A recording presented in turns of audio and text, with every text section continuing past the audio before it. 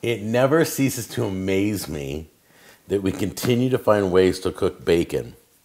All right, so this one here I ordered in January, right after the holidays. Somebody, one of my viewers, sent me a link to this, and it's from Nostalgia, and I'll show you up close. But basically, it was on back order. It just came today. That's right.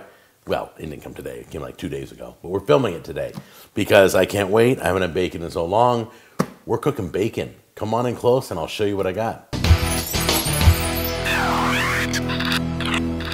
So it's real simple. You just lay it over this device. It looks like a toaster. It weighs a lot, too. You set the crispiness, and then down here you eat when it's done.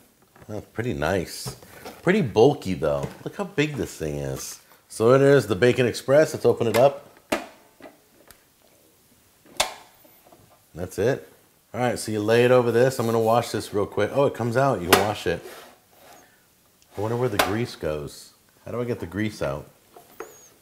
Yeah, look at this. Grease comes right out here. There's the grease. There's the bacon. Okay, so my Vitamix blender, my crock pot, my pressure cooker never have long enough cords. I have to move my products over to the side here instead of in the center of my island because the cord won't reach the plug that's down here on the island. That always bothers me. I don't know if you guys have that problem too. Most islands are made the same. The plug's always on the side, but they just don't give you a long enough cord. These door plates are magnetized. They come out, so you can wash those nice and easy too. And we'll try washing. We've washed everything the first time, but let's put this back in. Whoops. Okay.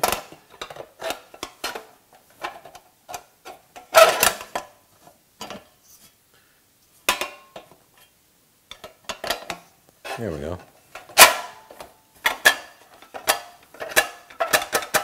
Okay, this is not going in right. Hang on.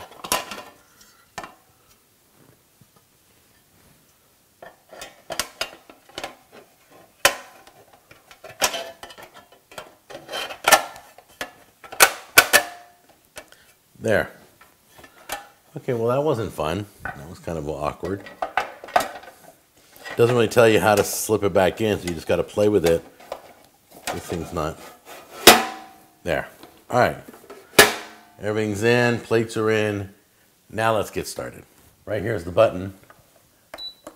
See how it turns blue? See how it's blue? Kind of purple, really. Anyway, that'll beep 10 times and shut off. So let's.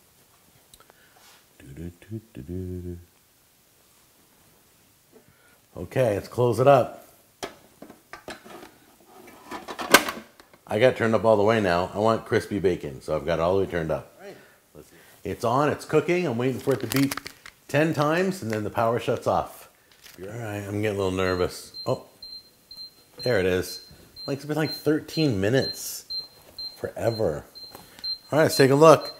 This is the thickest setting, the extra crispy of all crispies. That's the way I like my bacon. You can cook it however you want. Let's take a look. And, well, oops. Stuck.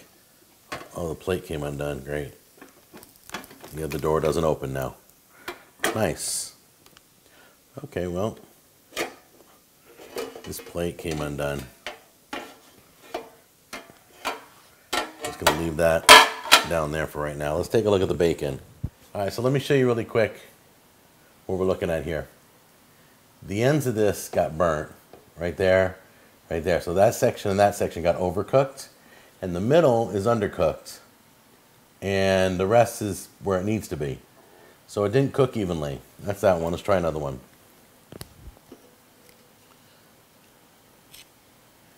Okay, that one cooked good. That burnt at the end there, burnt at the end there, and didn't cook. It doesn't cook evenly.